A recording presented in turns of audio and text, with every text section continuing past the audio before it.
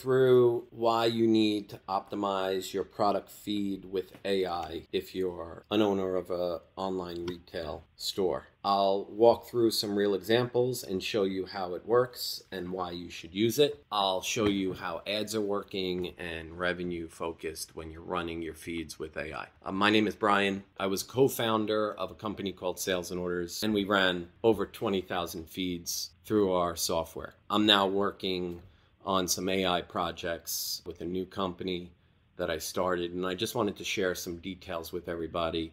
And bear with me because I'm going to kind of go all over the place. I'm going to jump through a couple of different accounts that we're focusing on. I'll show you some details. There's really only 3 companies that can do this properly right now. It's either Microsoft, Google, or Amazon. Probably need an engineer to do it, but once it's set up, it will, 1, save you money, 2, run better than any human can run a feed. You're going to get your products out of your store. Let's say it's Shopify.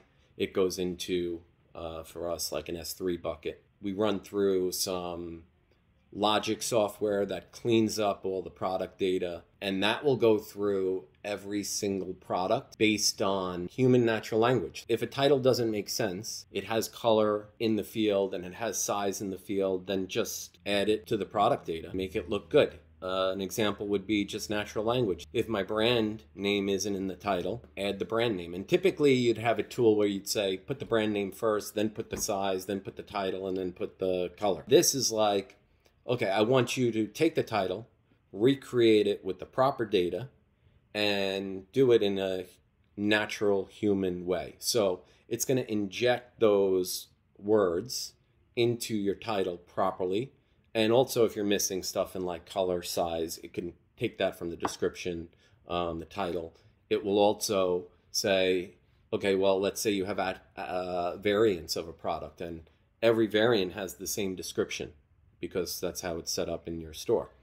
Well, this will say, well, I know what the product is about as the variant. I know it's a color. I know it's a size. Let me rewrite the description that focuses solely on this one product. That's the nature of this. And then another level on top of this that really gets interesting is that you can pass data back from other services like Merchant Center or Google Ads. And based on that information, you can tell it to update the data within your feed based on what's happening on your site. I'm going to wrap it up here just because it's going to just get too long. So I'll wrap this one up. I'll continue doing more of these videos and go into more detail.